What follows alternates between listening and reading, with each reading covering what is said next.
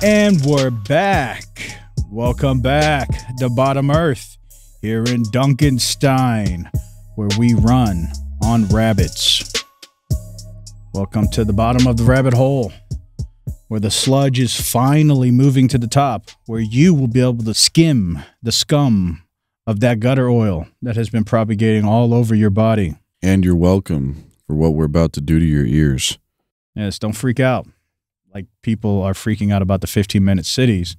The fact checkers are back.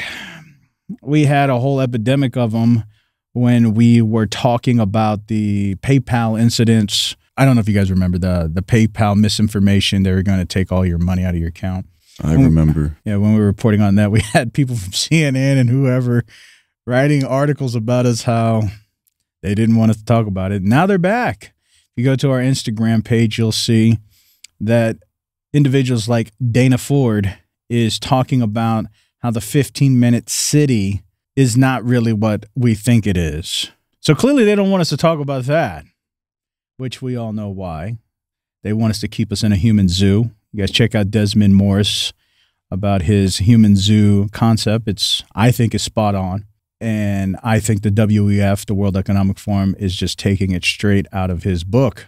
But we have a lot on the tab. I hope you guys are ready. We are going to be bringing things about the 15-minute cities, how they are trying to use you as a guinea pig, as a psychological experiment. Also, I hope your mind is prepared to hear whatever is on my colleague's tab, the infamous toilet tab. I know it's jam-packed by Alice herself. Oh, pork chop. But before we get started, we got to do the infamous flush, the royal flush. So here in 3, 2, 1, welcome to Toilet Time TV, the source for your aches and pains because you haven't been satisfied. The butter for your bread.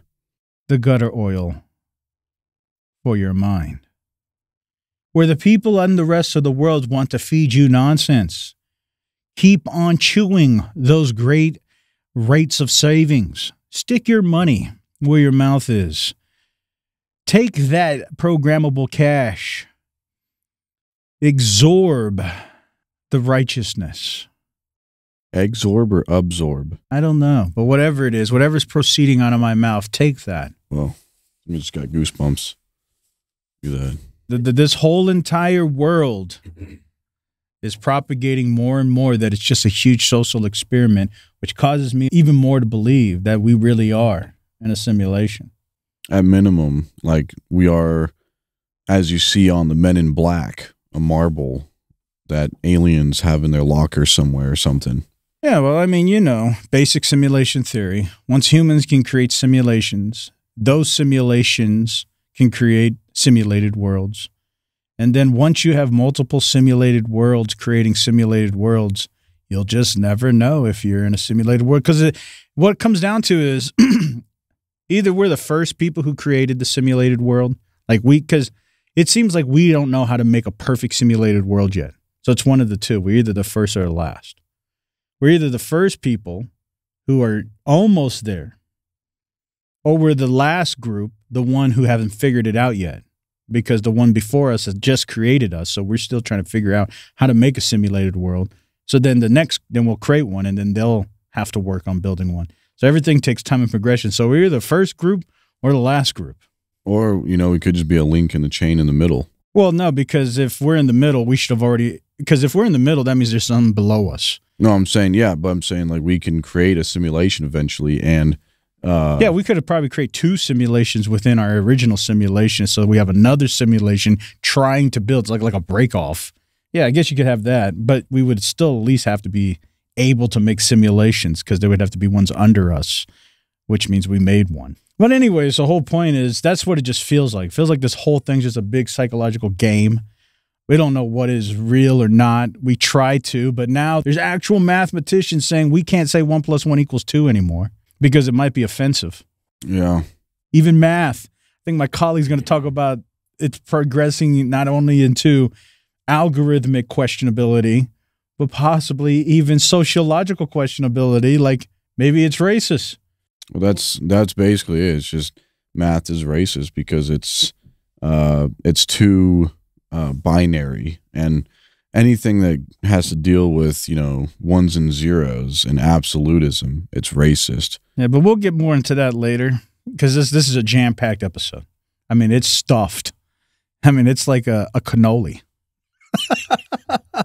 So I hope you're ready. It's like an anima. But the first thing I want to get into is this constant, and honestly, I don't know where it's coming from. It's this constant push of trying to reject the legitimacy of things we all can see constantly. This week, like I was talking about in our intro, Dana Ford, apparently some reporter from Lead Stories is propagating the idea that 15-minute cities are not what they are propagated to be, or at least what people are saying they are.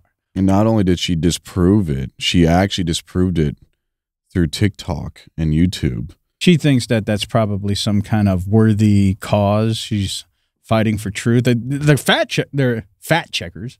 They're fact checkers and fat checkers. They probably are measuring my BMI as I talk. I just think it's silly. Anybody can go online and look at what the World Economic Forum is talking about with these 15-minute cities. This is not like some new concept. Yeah, but TikTok says, according to Dana White, TikTok disproves that. And so does YouTube. Well, so does everybody. That's why we're in a simulation.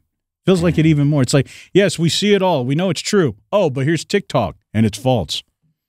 It's like, what are you talking about? If TikTok says it, you have to believe it. It makes us go crazy. It's like we know we're reading something. It's real. And then somebody comes along and says, no, it's not real. It's all fake. It's all lies. They have YouTube and TikTok on their side. So who can disagree with that? You know why I'm saying it's hard? You have leaders like Schwab over there at the World Economic Forum propagating these as necessities for the incoming societal rule, the Agenda 2030, America 2050. Does this Dana recognize Schwab as being existing, or does she say he doesn't even Well, I haven't seen any fact checkers blocking the World Economic Forum content. Well, not yet. Well, if they do, that's going to be weird. I don't see what's so weird about it. I mean, if TikTok says that Carl Schwab doesn't exist or whatever his name is, well, why I'm saying it is it seems like what they're trying to do is make it seem like 15-minute cities is a good thing. It's a positive thing. It's not here to keep you like a zoo. I think that's why they didn't like it, is because I was correlating Desmond Morris's idea of a human zoo, a forced capsulation of people in a structured society, which causes them to act out irrationally because they're confined in an area with provided resources, which makes them get bored, which then causes them to do weird things outside of normality because they're not in nature anymore. That's Desmond Morris's idea. And clearly that would be an idea of a 15-minute city. If not, why not let just people roam as they will, be free as they will? That's the American dream. Why construct them into this limited group? And don't you think it's perfect with programmable money? Think about it. These programmable coins, currencies, they're going to be inside your phone, right? And your phone is trackable. So let's say they have these wireless boundaries around this 15-minute city. If you go out of this city, your money won't work because it's programmable. There's no cash. So once you leave, because you need some kind of electronic device, a phone or something, once you leave, it's going to cross that barrier, that Wi-Fi barrier, and automatically it's going to deactivate your account. It's just like these Amazon stores. I'm sure you guys have seen it. I'm sure you've seen it. Yes. Where you can walk in, there's nobody in there. You can pick up something and walk right out, and it just discounts the money out of your Amazon account. There's nobody in there. Now, think about that same technology, and they do it with your personal bank account. Once you go into the 15-minute city, your account works. You can buy anything within there. But once you get out, they just deactivate your account. Sounds really convenient. Well, I'm just saying, once you get out of the city, you can't use money no more. Let's say you want to go to another 15-minute city. Too bad. This is your city. This is your district. This is straight Hunger Games stuff. And that's the stuff they don't want you to know. That's what they say, Oh, 15-minute cities isn't to confine people. You know what's funny is that Hunger Games movie, all the leaders looked real goofy with weird hair, weird makeup and everything. But if you watch that now, they don't look so goofy.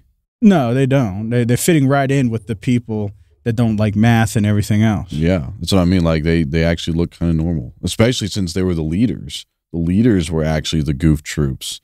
Shout out to Goofy. Well, who else would say stupid stuff like this? I mean, normal, average working people realize normal, average working reality, which is, I want to go do something. Let me do it. I didn't break no laws. And then the goof troops are coming on and like, what is a law? Oh, the law. Let me just create a law. And let's see if we can make the average working person follow this abstract law. We're at the precipice. And that's why they decide to color their hair magenta. You can't even appreciate things anymore because it might be offensive. Everything is offensive. Yeah, we talked about it many, many, many months ago. It's that paradox of intolerance or tolerance, either way. Any extreme, the paradox of extremities. If you tolerate something to the nth end of it, eventually you're going to have to become intolerant of the one who doesn't want to be tolerant. And so it doesn't work. But that's a binary function that's paradoxes require a binary function. Two beliefs at some point at its far end is going to cause a conflict of interest. South Park actually has an episode on that where there's this general who like is telling all the people that he will not tolerate intolerance. They're like in this boot training camp. It's interesting. That's the beauty of comedy. That's why when we see comedians get attacked and try to get shut down, you know the world is over. Because that's the whole point of comedy. It's those internal thoughts that we all have that we're afraid to say because we're trying to practice this social etiquette so we can maintain our life. So we restrict those things. We hold our mouth. But comedy, the comedians, they'll say, that's why we laugh. They say the things that we want to say, but they don't care. They'll take that risk. And that's why they're the jesters. They are meant to be laughed at. And we all appreciate it because they finally get to say something that we want to say. But when we start seeing those jesters get shut down, you know it's over. If you can't even laugh at yourself, you already know it's over. You've gone too far. You need to reanalyze yourself. And you may be related to Will Smith. Yeah, well, you know, shout out to Slappy. All I can say, sometimes we need some counseling and therapy. You need to let some things go. There is a puppet. Shout out to Goosebumps, and his name is Slappy. That slaps. Yeah, it does. He does slap too. It's probably the coolest puppet I've ever seen. If they ever remake Goosebumps, Will Smith, they need to make this Slappy puppet look like Will Smith. I think it would only be fitting. And that's what's sad. You were talking about it last week, that parents need to be aware of what's on YouTube Kids. You know, I've noticed this. Comedians are used for adults to express that internal frustration that they can't let out on a daily basis. So they watch comedians because it helps them. It's almost like therapy. It helps them feel like somebody sees what I see. I'm not going crazy. But then I've noticed that the government uses children's shows to re-indoctrinate the ideas that comedians are trying to help express the truth of. So a comedian might be over here trying to help people understand, yeah, I see what the government's doing. And they'll make fun of the government, and we all feel like good. At least I'm not crazy. Somebody's out there seeing the same thing. But then you'll watch something like Sesame Street, where they're trying to re-indoctrinate the very thing that comedians are trying to say we all know is true. It's like, we all know the government's our friend. We all know the government's here to help us. They're not here to hurt us. 15-minute cities are good. They're going to help us really unite together as one central group of people. Welcome to Agenda 2030. My name's Big Bird. And it's this weird cycle. So it's almost like as you get older, they let you say, who cares? You're going to die off anyway. Believe whatever you want. But the young groups of people, we're not going to let you laugh. We're going to really indoctrinate you with Big Bird and Oscar Mayer Wiener and everything else. Well, the kids would laugh if they had some kind of life experience, but they don't because they don't understand what the joke is. But yeah, when I mentioned the kids' YouTube showing like a video of Spider-Man dry humping Elsa or something, somebody created that. Now there's no nudity, but these two fully clothed characters are dry humping each other. Now an adult may watch that and laugh at it because it's funny, but a kid isn't going to laugh at that. They're just going to say, "Oh, so this is how they do it on Animal Planet." Shout out to Steve. Yeah, but I think some of this is a reflection of our societies, like on a microcosm. It spreads out. If the parents feel like they can't say things because they know they're trying to prevent their children from getting harmed because they need to learn social etiquette too, eventually that trains the child to accept these governmental propagandas. But if a parent, like you've seen it, like if a parent's a free parent, a free spirit, the children end up becoming more of a free libertarian idea too. Not liberals, but like a free libertarian function. Like, I'm just going to go to school and say whatever. What if you have a transparent? Like they're actually see-through. That's too free. You don't even know anything at that point. Oh, wow. You're see-through. Oh. You see that. A child just goes in there and said, I have a question. But you notice all the other children, they're very structured, very rigid, waiting to see if they're giving the proper response. And I think it's just a construction of our society. When parents get so constricted to the idea that if I say the wrong thing, I'm going to get punished. Children are replicators. They're going to replicate that. But if you allowed a city or a country or a nation to be free, truly free, without thought police, then you'll notice the children wouldn't buy in the propaganda either. You're right. I think they're believing all that because they see their parents follow this etiquette, this structure. So they think this is what I'm supposed to do, is follow the structure. But if they saw their parents mocking and saying, well, this is propaganda, you need to question this stuff, well, then children will replicate their parents over anybody. Then they're going to question Big Bird and the rest of this propaganda. It's hard. Comedians is almost like the government's way of saying, your time is up. We'll let you laugh. But we got your children. Well, anyways, I'm going to conclude this little segment here and let my colleague go on to the next thing. But I just wanted to bring out these two articles, which I'm not going to talk about. It's just emphasizing this idea that they don't want you to think for yourself. Bloomberg and Forbes both talk about this idea of a case study in conspiracy paranoia dealing with 15-minute cities, and they call it a freak out.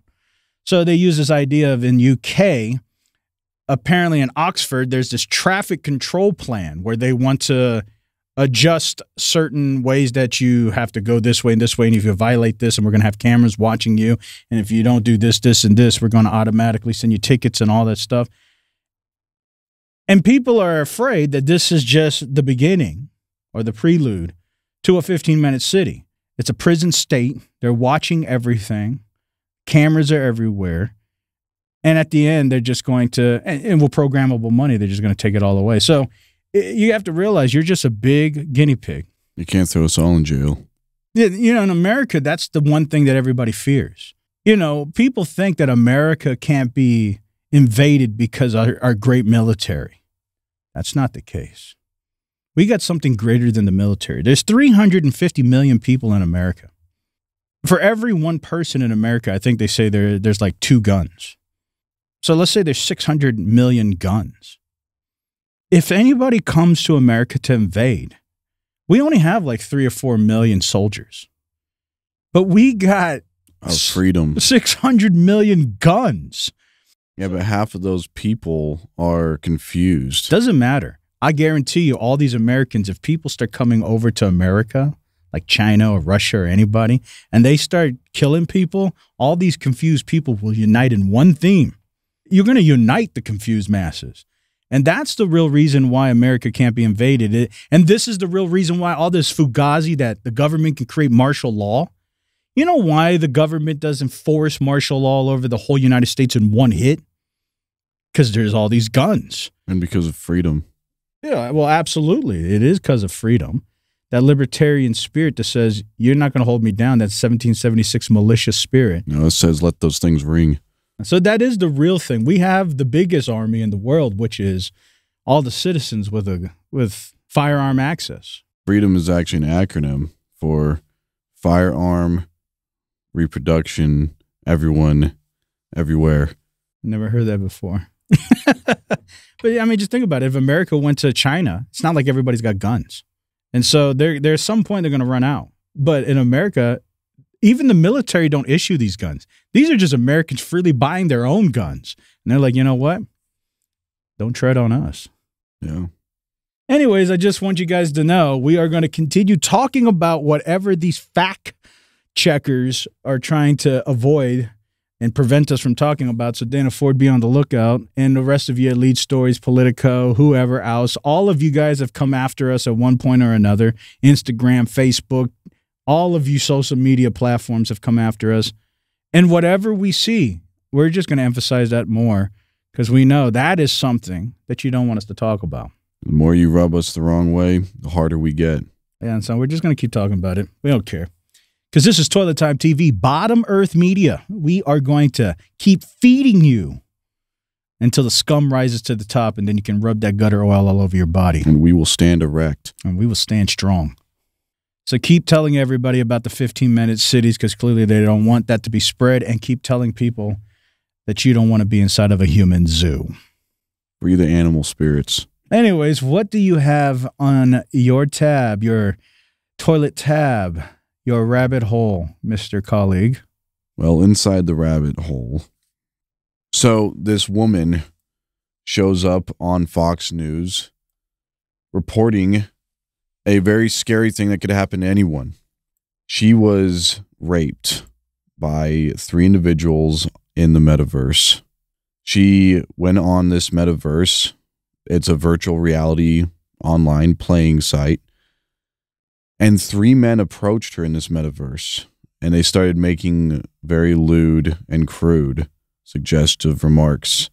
Then they started getting closer to her, and she couldn't go anywhere. She was backed up into a corner. And then they started making even more suggestive remarks. And this is at the point where she broke down, and they just kept on, and they kept on. One of the only things she could remember is begging them to stop. But the more she begged them to stop, you know, they just took turns. Is this like the new version of cyberbullying? Well, I don't want to downplay what happened. But is this like virtual bullying? This is virtual rapier. This is virtual dancing. Yes. Did she get emotionally distraught? Yeah, she virtually got raped. Is she And yes, she is. Like, when you see it, she's actually tearing up. No, I'm saying, is she filing a lawsuit? I don't know. She's waiting for Facebook to respond. Is she going to get like virtual lawyers? Is this going to go to virtual court? She probably will. And I hope all the best for her virtual avatar. What these avatars did to her wasn't right. They had no right to. I actually think this is interesting because this actually brings a very good psychological and literal case study of how the virtual world will work.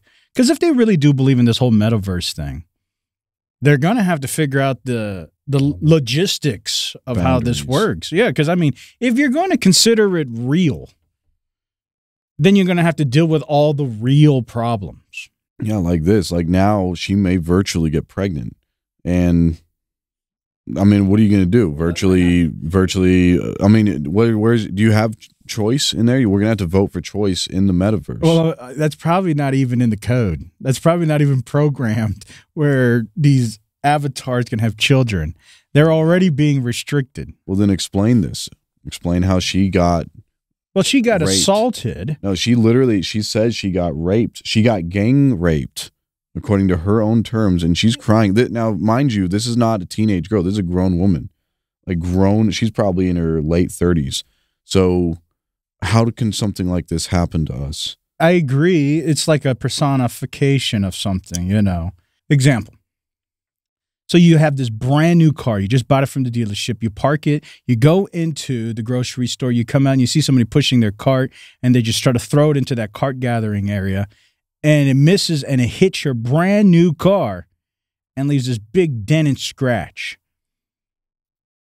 Are you going to personify a identity with your car and get very personal and angry because you're gonna feel like somebody hit you? Yeah. What about that guy named Chase who has but those are philias. Those are fears, phobias, philias. Yeah, like preferences, fetishes. But we're just talking about every human being. Almost everyone can identify with what I just said. You have this brand new car you just dropped like 20 grand on, 30 grand on. Yeah, maybe let's go to $1 million grand. Let's go. If somebody hits your car with a cart, you're going to feel like they hit you. You're going to feel personal. And the reason why I'm making that analogy is I can understand in the modern age with the metaverse and the avatars, these people are personalizing their avatars where they feel an identity to it. So if you assault those avatars, they're going to feel like you assaulted them, just like if somebody kicked your car. You're going to get angry. Well, I feel like you're putting the carrot before the horse here. You're leading the horse. Am I? Am I leading questions on her? A car you just spent, like you said, so you're associating the value is why. Yeah, like you just spent money, hard-earned money on a car. So you may not even personify with the car. It's just now I have to go. It's time, it's energy. I got to go get this dent out, the scratch out, the money. I'm upset. With an avatar, you didn't pay anything. What if somebody gave you a brand new car? You don't think people would have the same feeling? Like they just gave you a brand new car. I think people would still get mad. They would still know the value. It's like, I'm still going to have to pay with this now. It might be my car, but now I got to pay for that dent. No, you don't. You got it for free. You don't have to do anything. They bought your problems, and now you're paying I think if somebody even gave somebody a junker, I think it's a normal thing. Yeah, if you're an I don't care person, then I think you're just not going to care anyways. Who's that rapper that's saying that? He's like, gimme, gimme, gimme, gimme, gimme, gimme, gimme. All of them. So you're telling me if I rub chicken grease on my forehead, was one of the lines of his song. Don't be rubbing chicken grease because that's probably from the gutter oil. Maybe he was involved in the gang rape of this. I can't say young lady. She's a woman. And this is so stupid. The people who are arguing about avatar rights are the same people who are probably arguing for all these inclusive ideas, like we shouldn't say absolutes because it's offensive, not understanding that avatars is a function of an absolute binary code. Your avatar doesn't exist without binary code. And these codes have to function within certain executable runs. And it's extremely absolute. There are variables, but those variables need absolute actions to manifest. You are right. There are people also, as we previously mentioned, there's another woman on another news channel. Can't remember which one that was, but she was talking about how racist math is because, of course, if you aren't inclusive with all your language, then you are automatically racist. That's the logic. So a computer would be racist because it's not inclusive to, let's say, what do they call it? Imaginary numbers. Yeah, you know what's more racist than a computer? Because computers you could start saying there's so many variables. I'll tell you what's the most racist thing of all, which everybody probably needs to stop using now. Abraham Lincoln. Calculators. The ancient, old, basic calculator. Not the graphical calculators or anything else. Just the old, regular calculator. 1 + 1 = 2. 2 + 2 = 4. We know the most inclusive item is the magic 8-ball. Well, it's random. Yeah. So you shake it and you'll never get the same sequence of answers. You'll get the answers are all see, think about that. But there's the sequence though. Yeah. The sequence though will never be the same. Yeah, but think about it. It's already been determined. You got this stupid ball in there with maybe 16 random answers, but you're not getting out of it. This is it. You're still stuck in a predetermined binary limit. Yeah, you might have some randomness on the binary limit. And yeah, that's how code works. You have variables based upon the binary limit. Yeah, weird things can happen in your AI virtual avatar world, but they're limited. Just like if this avatar wasn't programmed to inseminate and have children, then it's just not. Can't. Yeah, because it's not a part of the limit. Now, can somebody go in and add? Yeah, just like open up the 8-ball and make like 18 questions. But at some point, you have to create containers and then the compilers. And you have to, because this is a program. So, yeah, I don't know what people are really arguing for. And humans aren't much different. We are limited by our society. But we have free will. Yeah, what did Freud correlate our society with? A super ego. Super free will. A super ego is projecting on you. And you are limited by your society. You can only do the limits of it because if you don't, you're going to be considered a anti-social individual, which just wants to create chaos. Yeah, you can't have your id without being a kid. Like you can't even spell kid without your id. And I'm not saying I'm propagating Freud and all his ideas are accurate. I don't personally agree with a lot of things he said, but the construction of that basic logistical function that your society is limiting the ideas of who you're going to become, I think is kind of universal. Your house is one society, and then your household operates under the city's society, and that operates under the state society, the federal society, and then the global society. It's going to be crazy. Avatars at some point are going to have more rights than humans. Well, especially the Avatar, the gender bender. People appreciating your pun. Well, no, there's Avatar, the airbender, and then there's Avatar, the gender bender. Yeah, somebody's probably going to make that.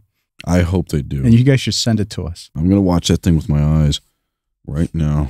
Actually, our logo, the toilet man, he could be the gender bender. Because he's inclusive. He doesn't care who sits on him. He's all inclusive. He's taking it all in. He's actually the epitome of inclusive. He doesn't care what you put in him. He doesn't care where it comes from. He doesn't care what you identify with. He takes it all. No man can take it all. The only thing he's exclusive is time. That's a lot of power. It's toilet time. Anyways, moving on. What I think is another thing that we need to realize why people have a problem with 15-minute cities is the idea of UBI, which eventually you're going to see all these things circulate into a central, not a conspiracy, but a central theme for the Agenda 2030, America 2050. But think about it. Walmart is saying that they expect 65% of all the workforce to be taken over by automation. And we've been telling you guys all about this automation for the last year. And Walmart now is making it clear. We can't afford it because they're going to blame theft. And that's why you see all these videos like cities in Portland where Walmart says, hey, we're going to have to shut down stores. Too many people are stealing stuff. Well, maybe when they do this, they'll do what they did with the whole COVID thing. And maybe that was just a preluder of what they were getting ready to do. Like, so let's say they'd cut a huge portion, let's say 50% even. They could do that tomorrow and then just do what they did with COVID, where like you get these free stimulus checks, you get free unemployment. This would go easy. It'd be easy to swallow. And it would be an easy slide into the Fed now. Well, yeah, the Fed now would just be into the Fedverse. Eventually, they will be into the metaverse. And that's why it all needs to be digital. The reason why you need your digital money, and that's what I'm saying, you see the correlation. UBI is necessary, and they slowly integrated with what his name, Yang. He was going for president. Anyways, Yang was pushing hard for his presidential candidacy. One of his main emphasis is he's going to distribute everybody $1,000 every month, the whole United States, rich or poor, as a universal basic income, a UBI. And he was making the idea upon the premise that automation and AI is eventually going to eradicate most of humans' necessity in a job force. So where are they going to make this money?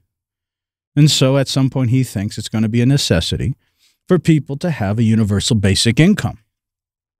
And then you can go play your metaverse game and whatever. And now you have programmable money, because if they give you a universal basic income and it's distributed by the government, it's going to be easy to distribute into a digital federal account, which then they can control and program. This is just another word, though, for communism. And again, community. Like, we'll all be one community, sharing equally, distributing equal everything. We're a community, which is communism. And you know what's interesting? You would think that when you make the metaverse, you'll be free, right? But this is the beginning of simulation theory.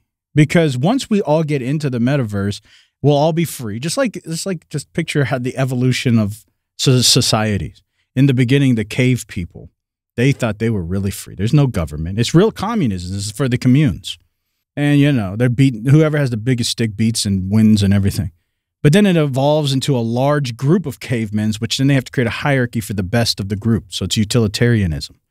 And then eventually that grows so big that they have to split and create multiple societies, which then they may have their own individual rules, which then that has to grow and split into a nation. But in the beginning, everybody thought they were super free. But as civilized grows, you need more order, because you're trying to appease the greatest good for the greatest number. So some people have to suffer. Some people have to lose their free will. Some people have to lose their rights. Same thing's going to happen in the metaverse. So you think it's free. I'm going to go to another planet. I'm going to do this and this. And in the beginning, it will be. But eventually they're going to start putting boundaries. Like if you want to go to another planet, you got to pay X amount of dollars or this and this. And eventually you're going to be bound in a 15-minute city in the metaverse. So you're going to be in a 15-minute city in the real world. And then you're going to have to go into a 15-minute city in the metaverse. And then you're going to be in the metaverse saying, you know what? What if I create my own world? I can make my own rules. And then you're going to create a metaverse, get people to get in, and it's going to be free. And then they're going to create 15-minute cities in there. Now you have a third layer of a simulation. What if we take a trip to the moon with the Moon Boys? My whole point is, at some point, UBI is correlated with all of this. So your 15-minute cities, they're going to give you a universal basic income, which you will take because it's free money. Who's not taking free money? Which will be forcing you to get a federal account that they can control your programmable free money. Now, I guess you could reject the free money, reject the 15-minute city, reject all the free stuff, but it's very hard for us to do that because we want to conserve our energy and reap the highest reward. That's just every creature. Doesn't matter who you are and what you are. And when you see opportunities to get free money, free basically energy, and free time, eventually what happens is that you will take it. Now, how many of you are going to say you're not going to take it? Maybe the people who have a lot of money, people who feel like they're well off. But for those who aren't, they're going to take it. And the more you feel isolated or the more your jobs get taken by automation, what are you going to do? So you're jobless, you have a family, your mortgage is getting foreclosed on. What are you going to do? You're going to take the free money. You're going to take the free house. You're going to take the free food. And you're going to live in a 15-minute city with your programmable money and your programmable account. And this is all correlated into one big force to create back into these controlling domestical societies. So the elites can throw us into a zoo and they can live however they want outside, being the observer. Because for every zoo, there has to be an observer. But anyways, I just wanted to bring that out to light because there has been a paper written by the Tony Blair Institute that a proposal for Web3-based universal basic income has been distributed. And the reason why it's Web3 is because they want to focus on a blockchain ledger construction for the distribution of UBI.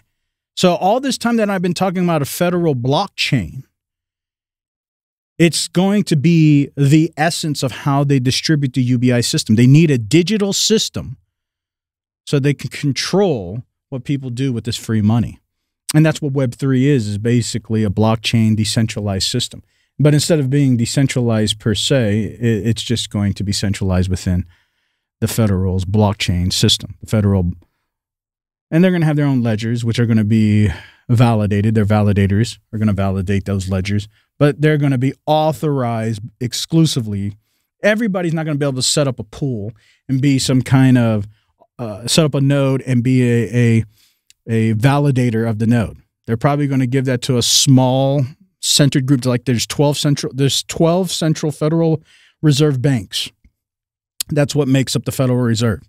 And so what I'm thinking is those 12 existing federal banks are going to be the 12 validators that validate all the transactions on the blockchain for the federal blockchain. So the Federal Reserve will create this whole network, this blockchain network, and then they will use their own 12 federal banks as validators of the ledger. So it will be called a centralized ledger because you need somebody to verify the transactions. And who's going to verify? They're not going to let you or me, like Bitcoin. Anybody can open up a Bitcoin miner, which creates these little puzzles, solves them, which verifies transactions on the ledger. So anybody could be a verifier of the ledger on Bitcoin. But they're not going to allow that on the Federal Reserve. It's going to be a centralized ledger. So they're probably going to use these 12 existing federal banks to be the validators of the federal blockchain. I don't know why they don't just hire Dana to validate these kinds of things. That might be a good idea. So, hey, Jerome Powell, get all the fact checkers, line them all up in together, and put one to each federal bank, and then let them audit your Federal Reserve so we can finally get an audit on the Federal Reserve that we never have done in all existence since 1913 because you won't let us audit you. Well, it's a win-win. I mean, all these fact checkers, they need purpose in life, and you can give it to them. Well, first let them check you. Let them audit the Federal Reserve, and then they can audit all of us.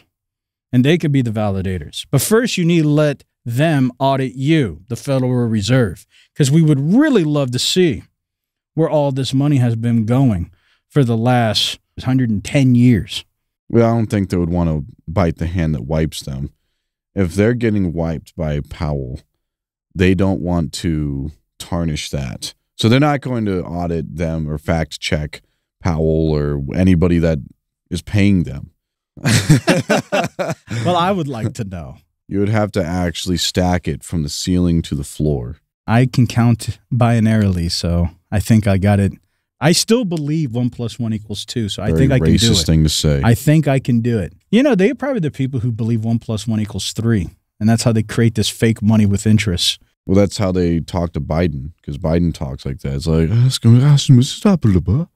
I think Biden this week was talking about his favorite ice cream. yeah, no, I don't think it was this week. I think it was a couple of weeks ago. Yeah, it was when he was trying to address the shooting, how the shooter actually got misgendered, which I don't know how anybody could do. But yeah, instead of addressing the transgender shooter being misgendered, he was addressing his ice cream. Yeah, I think he's like, I have a refrigerator upstairs and it's stuffed to the brim from the ceiling to the floor. Yeah. He loves that ice cream. He likes being sandwiched. And smash burgers. If you can gum it, that's the best, because eating ice cream with your teeth, it just hurts. What else is on that digital toilet tab? Digital toilet. Well, something has been circulating on TikTok. I know Dana's going to love this. This is her source. So it's the idea that if you have a piece of paper and you put it up to a mirror, the mirror should not be able to see what's behind the piece of paper. But you can. If you take your phone and you film, the mirror will actually show you that there is a computer mouse on the other side. And that's not supposed to be doable, according to Dana White's source, or Dana, not White. Like you said, what was her last name? Dana Ford's. And I don't think she's related to Harrison, but Dana Ford. No. Dana Ford is her source is saying this. So I'm not sure if it's real or not, but everybody is on this rave. I mean, in my mind, I think it should be possible just because light is reflecting. So it should not be able to see the mouse on the other side of the paper. It's on the other side of this clipboard. If you should not be able to see the mouse on the other side of this clipboard. If I put this up against, in my mind, it seems like the light is coming off this and bouncing everywhere else, and that's how you are able to see the mouse on the other side of the mirror. But I don't know. To me, it makes sense how this could happen. It's just light is bouncing off everywhere. It's got to be a hard-boiled egg or shelled egg. It can't be scrambled or over easy. But anyways, it's interesting. I guess if you do it and you can still see it, then yeah, I guess it's interesting. I assume the camera of the phone camera probably has something to do with the reason you're seeing it. But I could be all wrong. Again, in the simulation, anything can happen. Just like avatar bullying. Be careful. I mean, yeah, avatar raping. Yeah, avatar assault. AA. Pillaging. But I guess for Jim Carrey, it'd be 23. The number 23. And the Jim Carrey conspiracy. But he probably doesn't believe that anymore since now he's a Christian. So now he's probably a number 5. 2 + 3 = 5. 55515. Gateway theory. CIA. Now we're back. So what else is on your tab? Well, another interesting character shows up on Piers Morgan's show. This guy is a piece of broccoli. He identifies as broccoli, and he's not joking. Did he come on the show dressed as a piece of broccoli, like cosplay? Oh, look at him. It's Muppet Man. Wow, it's the... What was that song? We did this for you. Yeah. Oh, I did this for you. That looks like straight propaganda. That's Edward Bernays in the flesh. Yeah. So are you saying he's like a climate change activist or something? Like broccoli makes us fart too much and we're producing all this methane gas. So he's trying to humanize broccoli. No, he's a part of a nonviolent international climate change movement, an Extinction Rebellion activist. And he was arrested holding up this sign saying that he was locally grown and environmentally friendly, but he identifies as a piece of broccoli. And Piers Morgan asks him, so what do you do for work? And he's like, I just grow. GMO. I just grow. And, you know, he fits right in with all this metaverse jive, too. He's going to be walking around, and there's going to be an avatar in there so you can become a piece of broccoli. And he's going to get metastasized. Yeah. Yeah, he's going to spread everywhere. Yeah, I mean, it doesn't shock me. Eventually, this is just going to lead to plant rights. And then you're going to get the vegans mad because once you personify vegetables, you can't kill them because they're sentient now. You know, man, I got so many things in my mind. You know, they just discovered, you know, one of the hardest things for people to figure out how to harvest or commercialize farming is octopus. They finally figured out how to farm octopus. But octopus are pretty close for us to say they're sentient, like a dolphin. And so a lot of activists are saying we shouldn't do that. That'd be like harvesting cats or dogs. And the reason why we don't do that is because we believe they feel pain and they are sentient to certain emotions and feelings and they have their free choices, which I would argue everything pretty much does. I don't think vegans are evolutionists. I think they actually believe there is a separation between humans and animals. If they were actually evolutionists, they would actually see that, you know, a lion kills a gazelle. I mean, it's not like it's uncommon in nature. Yeah, well, the whole point is that things just didn't magically just get here unless you want to believe in a religious construction. Well, do you believe in magic in a young girl's heart? I'm saying everybody has a right to believe whatever they want. I'm not a thought police. I don't care what you believe in. But you can't play the stupid game where I'm going to pick and choose what I believe in. If you want to believe in something, believe whatever you want, but just believe that thing. But anyways, salutes off to you, Broccoli Boy. Hopefully that you get a cape, you join the Minutemen group and the Avengers that are attacking all our personal privacy and invading our freedom. Isn't there already an Avenger called the Jolly Green Giant or something? The Green Giant. Green Lantern. Be looked at before it gets metastasized. Yeah, get that amillennial. Wow. And don't become post haste. The last thing I wanted to bring up was a reiteration or continuation of the same theme, that this is a global takeover. And it's happening now, not 10 years, not 20 years, not 30 years. It's happening now. India is targeting more than 1 million CBDC users in the next 3 months. For all you who don't know, not just China and the Chinese yuan, but India has already established a digital currency, their CBDC, and they were anticipating only 500,000 members joining up by July. But now they're anticipating 1 million members. So they have already rolled out the initiation for their CBDCs. In India. In India. India and China are the two largest populated countries in the world. And they are the two countries who are initializing in reality CBDCs on a wide scale of things that actually could be legitimately used, not just Fugazi, like there's some abstract country out in the middle of nowhere that has an economy that's less than a pink sheet corporation here in America. Yeah, but they only have 1 million. That's spit change. It's just the introduction. It's just the start. And you know what's interesting? This program got started off in December. You know what else happened in December? In America, we initiated our pilot program of CBDCs in December here in America. And so did India, but they just initiated the reality of its use. And now they're planning on having over 1 million active users of their digital CBDC currency called CBDCR. So what's happening, I just want to acknowledge this so I can talk about it in a future episode. I'm not going to expand a lot on it. I'm just letting you guys know the activation of CBDCs are happening. And these people who, I saw a video a couple of weeks ago talking about DeSantis in Florida saying, I'm going to make sure CBDCs, he doesn't have a right. He can't stop CBDCs. CBDCs is a federal currency. It's not like Florida is going to create its own money. Whatever the federal government decides to use as the currency, the United States have to use that to pay its debts. And so whatever the Federal Reserve decides to be a CBDC, Florida's not going to say, we're not taking it. You're going to have to take it. You're going to have to pay your taxes. The state's going to have to borrow money. If you want federal funding, it's going to come in CBDC funding. DeSantis is not going to reject federal funding when it has an emergency. Let's say FEMA comes along and says, oh, you had a hurricane and you need federal funding, emergency money. It's going to come in CBDC form. You think the federal government, DeSantis, is going to say, oh, I'm not taking it? Of course he's going to take it.